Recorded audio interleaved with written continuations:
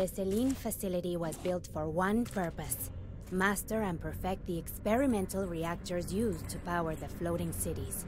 No easy task, but it has been done, in theory. Yet, we do not have the people to construct anything but a basic prototype. It can be built for real, I know it.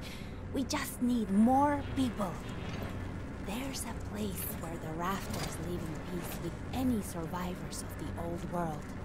They call it Utopia. Maybe there we can begin to reverse the damage we've done.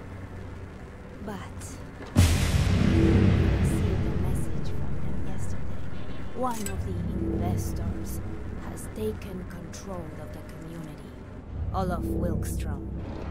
I fear his intentions with this potential haven